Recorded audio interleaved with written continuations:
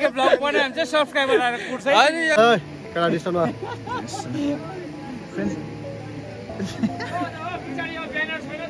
ओइ त्यो वेस्टको माछा मारेर हामीले आज भाइ हैन यो चाहिँ उम्लेर चाहिँ भरे सेतो हुनुपर्छ है आजको टिममा good morning good afternoon good evening viewers र फेरि पनि धेरै दिन बादमा तपाईहरुको समक्षमा एउटा नयाँ भ्लगलाई लिएर आइरहेको छु र आज रामनवमीको छुट्टीमा हामी हाम्रो मेल स्टाफ जो चाहिँ हामी मिल्ने साथीहरु छ हामी चाहिँ खोला आइराखेको छौं यो चाहिँ मेरो खोला हो मतलब हाम्रो गाउँको खोला रिन्जी खोला र यो रिन्जी खोलामा हामी यसो रिफ्रेस्ड हुनु जेमिङ गर्नु पिकनिक गर्दै हामी आइरहेका छौं र आजको भ्लगमा यो सबै कुराहरुलाई आजको क्रियाकलापलाई म समेट्ने कोसिस गर्नेछु so keep watching hello welcome to my गाउँ यस थ्यांक यू प्यारेट हे जो गरिदिनु वेलकम टु माय गाउँ लो केटाहरु फाइनली आइपुगेको छ हो अब यहाँदेखि आधी चाहिँ आयो आधी को आउँदैछ को हाम्रो केटाहरु आउँदैछ पछाडी छ एक गाडी छ अझै कि पछाडी नाउ वी आर प्रोसिडिङ टुवर्ड्स रिभर्सम कडा रहेछ सो यहाँ चाहिँ आज हाम्रो के भरिहरु हो बा ब्रदर्सले बोकेछ है सुबह है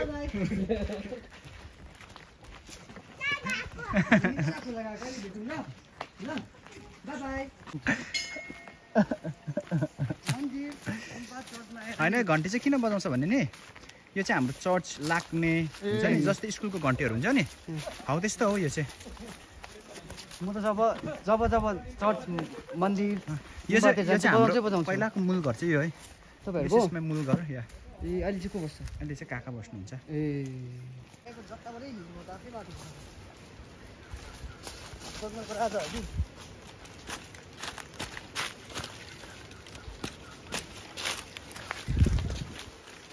यस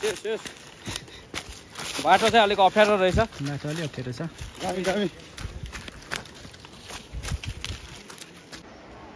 तपाईँ आएको हो नि त अन्त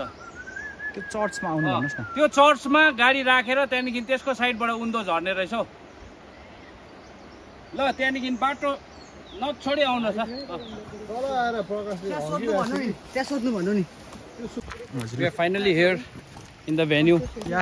ब्युटिफुल प्लेस यहाँ गरम चाहिँ गरम छ हो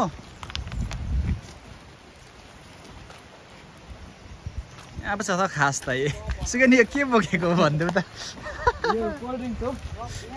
कोल्ड ड्रिङ्क छ दाउरा त खोजिहालिन्छ नि नसुर्ताउ न यो हो हाम्रो जग्गा चाहिँ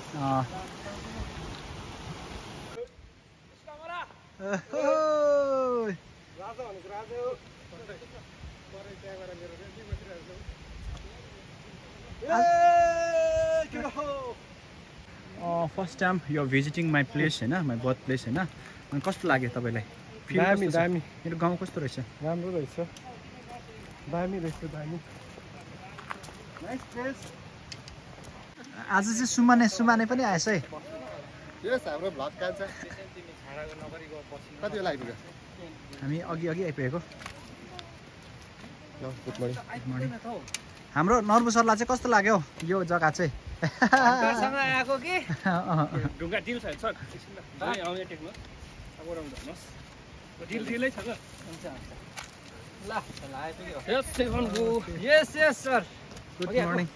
हामी आएको अलिक 5-10 मिनट भयो कसको कुकुर तपाईसँग आएको कुकुर बिहानै पर्खेर उनीहरूलाई थाहा थिएन नि त बाटो अन्त त्यत्रो बिहानै आउनु भनेको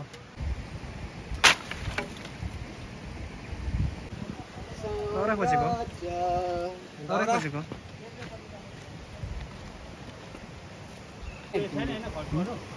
उयो मार्नुपर्छ त्यहाँ र ऊ माथि कुद्न त पाउँदैन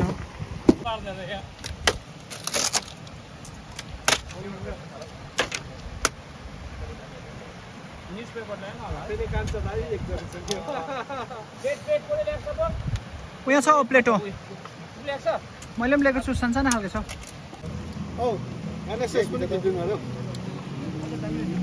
यो मान्छे चाहिँ साधु हामी त साधु हो मासु खानु पनि छैन बियर खानु पनि छैन के अरे यो दिलरञ्जन खायो बस्यो अन्त उयो बिरा चाहिँ तिम्रो होइन यो केटाले राखिरहेको बिरा यो चिकन मसला हेर्छु नि A1 यही त त्यो त यही त नाल्नु नि त बाहुन भएर सुँगुर खान्छौ अरे अरे लगेको छ त त्यति हो त्यति आका चिनेर खानु हुँदैन हौ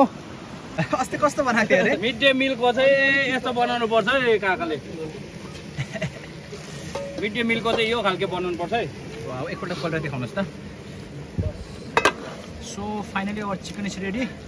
चिकन चाहिँ यस्तो आम्बो यो हो नि त यो हो नि त चिकन चाहिँ यो चाहिँ आर्ट हो यो चाहिँ आर्ट अफ कुकिङ यसला भुल्न सकिनम तिम्रो माया बिर्सिसकेथे जिउन माया माया भन्दै खोजेछु जीवनका गोरेटोमा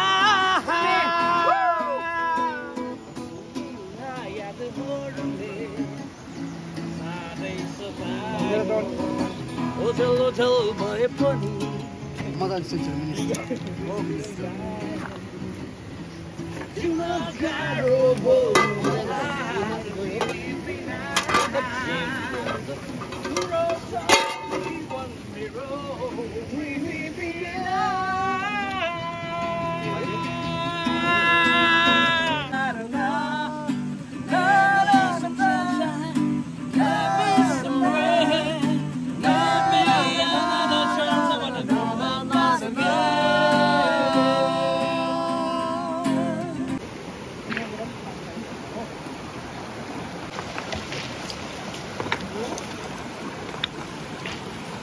माछा मारेर हामीले आज भाइ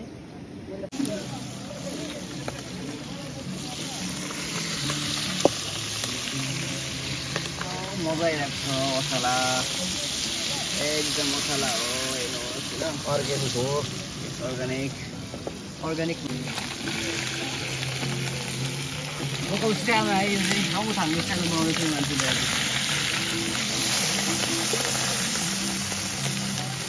रङको थालको माछा भनौँ न अब यो चाहिँ एकदम कस्तो हुनु पर्यो ओके सुप पाक्दैछ होइन तर यो चाहिँ अहिले सेतो भइसकेको छ होइन यो चाहिँ उम्लेर चाहिँ भरे सेतो हुनुपर्छ यसको फ्लेभर निस्किनुपर्छ त्यहाँदेखि मात्रै यसको चाहिँ स्वाद आउँछ हुन्छ नि खाँदाखेरि माछाभरि टेस्ट चाहिँ अब यही हो है टेस्ट दामी भएको माछा चाहिँ सबभन्दा मिठो जिन्दगी हामीले एकदमै खुलेर बाँच्नुपर्छ जस्तो आज हामीले है हाम्रो स्कुलको एक दुईजना स्टाफहरू मिलेर अहिले एउटा सानो एउटा हाम्रो लागि एउटा अब हामीले सोच्यो भने एउटा it's a very small moment तर स्टिल हामीले के गर्दैछौँ भन्दाखेरि एकदमै यो मोमेन्ट चाहिँ हामीले खुलेर खोलाको किनारमा मजाले जिरहेको छ अब जस्तो पाराले हामीले इक्जाम्पल लिनु पऱ्यो हाम्रो यहाँ थुप्रो साथीहरू छ जसले खोलाको किनारमा कसले सुन्दैन भनेर आफ्नो मनको भडासहरू यति साह्रो निकालिरहेको छ त्यसले आफ्नो के एक प्रकारले क्या अब जब हामी घर पुग्छौँ है त्यति बेला चाहिँ हामीले क्या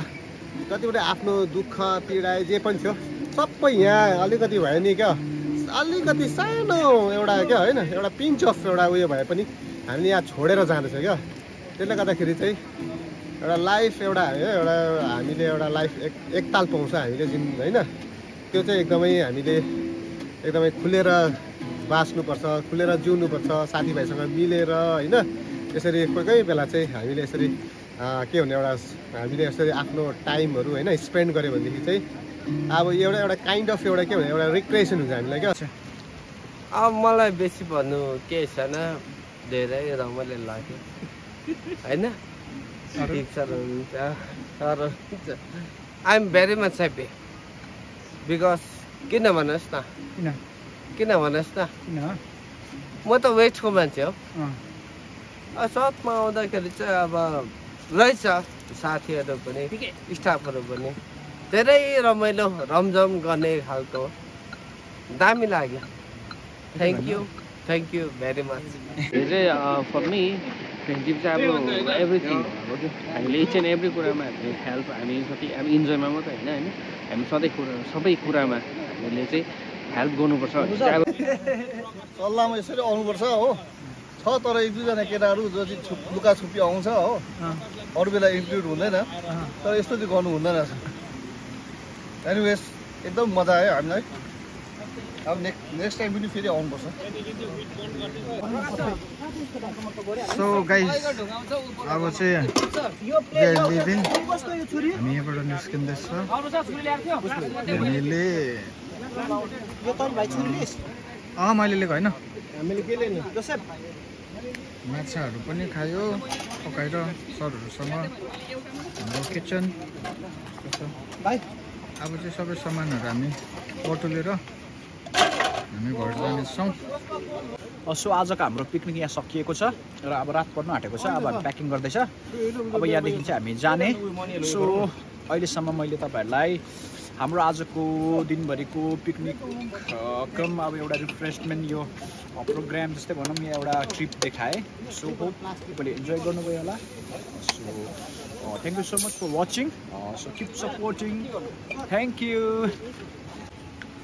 अब जिन्दगी भनेपछि इट्स के भन्नु अब इङ्ग्लिसमा भन्यो भने चाहिँ it's a silver lining in a dark cloud भन्छ है यसलाई चाहिँ जहिले पनि एउटा मजाले क्या अब एकदमै उत्तेजनीय भन्छ होइन तपाईँहरूको टर्म्समा त्यस्तो पाराले जिउनु पर्यो दो बिन अब हाम्रो आधी जिन्दगी जिइसक्यो है हामीले but still there is no limit क्या अब so leave your life to the fullest and everybody should enjoy their life no matter what difficulties hardships लाइफमा आउँछ है but then again त्यो hardships लाई ओभरकम गरेर you should always live your life तपाईलाई जे खुसी लाग्छ त्यो गर्नुपर्छ तपाईलाई जे मन छ त्यो गर्नु पर्यो and enjoy life